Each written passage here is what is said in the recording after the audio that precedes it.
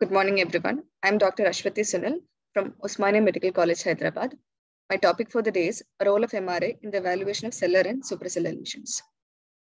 Aims to use magnetic resonance imaging as a modality to identify various lesions that arise from cellular turcica and supracellular region with histopathological correlation wherever necessary, to document the incidence of optic nerve and cavernous sinus involvement. Introduction.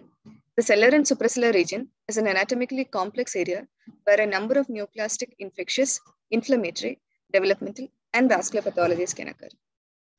Magnetic resonance imaging has superseded other imaging techniques as a modality of choice for the evaluation of cellular and supracellular regions. Methodology, study design and place of study. A prospective study was carried out in the Department of Radiodiagnosis and Imaging at Osmania General Hospital, Hyderabad. Study subjects, 35 patients aged ranging from 5 to 65 years with suspicion of cellular and supracellular lesions were referred from Department of Neurosurgery, Osmania General Hospital, Hyderabad. Duration of study, 1 year. MRI was performed for all patients using G 1.5 Tesla scanner. Patients were placed in supine position in the MRI table and typical MRI protocols were done. Inclusion criteria, all patients with clinical suspicions of cellular or supracellular lesions.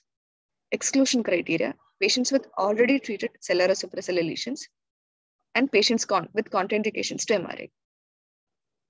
Now coming to the cases, here, axial and flare image is showing hyperintense lesion, which is showing intense homogeneous enhancement post-contrast study. And there is associated widening of the cella. The lesion on coronal post-contrast T1 weighted image, there is infiltration of bilateral cavernous sinus with complete encasement of bilateral internal carotid artery with associated no narrowing of internal carotid artery. The lesion is also involving bilateral optic nerves. This is a case of pituitary macroadenoma. Axial T2 weighted image showing a T2 isointense lesion with few hypointense area. T1 weighted image shows multiple hyperintense area within the lesion and shows blooming on GRE. On post-contrast study, heterogeneous enhancement of the lesion is seen. This is a case of pituitary macroadenoma with apoplexy. T1, T2, and flare hyperintense lesion, which is predominantly cystic, which is occupying the supracellular region and causing compression of the third ventricle. On post-contrast, heterogeneous rim enhancement is seen. No restricted diffusion is seen on DWI. This is a case of craniopharyngioma. A T1 isointense, T2 iso to hyperintense lesion seen in the supracellular region with no restricted diffusion. On post-contrast, homogeneous enhancement is seen. This is a case of supracellular meningioma. T1 hypointense, T2 hyperintense lesion suppressing on flare with restricted diffusion and DWI. This is a case of epidermoid cyst. T1 hyperintense lesion in the supracellular region, which is heterogeneously hyperintense on T2, showing blooming on GRE and no restricted diffusion. Few T1 hyperintense foci are seen in the sulcal spaces in high right frontoparietal region. This is a case of ruptured supracellular dermoid cyst. T1, T2 isointense thickening of the pituitary stalk, which on post-contrast shows intense enhancement. This is a case of lymphocytic hypophysitis.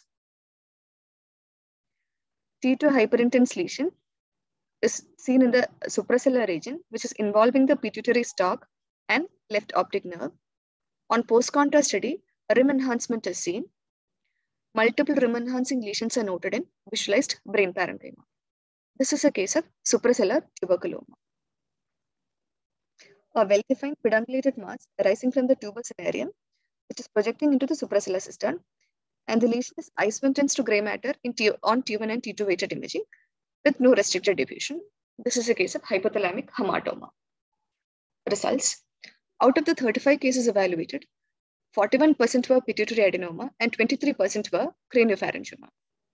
We also got 2 meningioma, 2 epidermoid, 2 partial empty cella, 1 Rathke cleft cyst, 1 ruptured dermoid cyst, 1 lymphocytic hypophysitis, 1 hypothalamic hamartoma, 1 supracellular tuberculoma, and 1 IC aneurysm. Age distribution.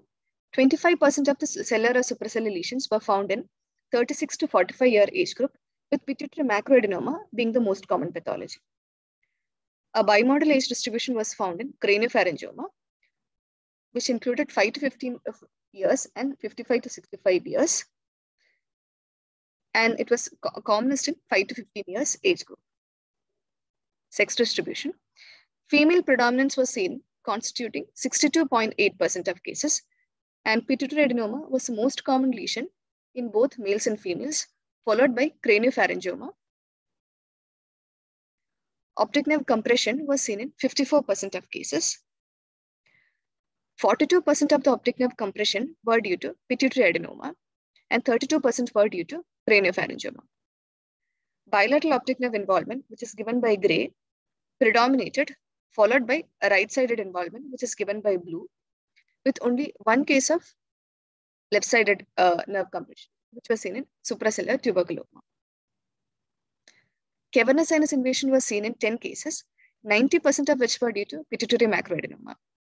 45% of pituitary macroadenoma had bilateral involvement, 33% had a right-sided involvement, and 22% had only left-sided involvement.